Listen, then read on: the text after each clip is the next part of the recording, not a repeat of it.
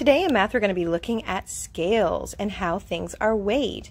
We're going to see what's heavier and what's lighter. The first thing we need to look at is the scale. This will determine if something is heavier or lighter. We have to make sure that none of the buckets are cheating and that they are even. We can do a quick check by looking at this arrow to make sure that everything is lined up in the middle. When this is lined up in the middle, that means the baskets are balanced. They are the same. Let's add some objects into the baskets. On this side, I'm going to put one big bear. And on this side, I'm going to put two baby bears. Which side do you think will be heavier? We will know that it's heavier because the heavier side will go down. The lighter side will go up. Let's go ahead and put in the big bear.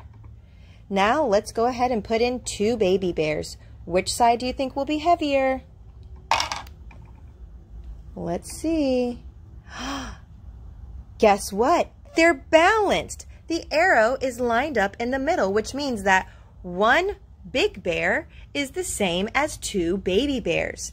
Now what will happen if I add two more baby bears to this bucket? What do you think is going to happen? Do you think it's still going to be balanced? Do you think these baby bears will be heavier or lighter than the big bear? Let's find out.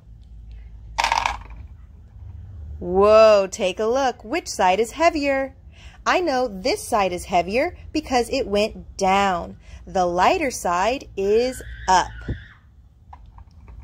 Let's go ahead and try another one.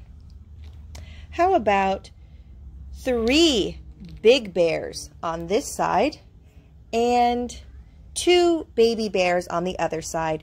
Which side will be heavier? Let's find out. Which side is heavier?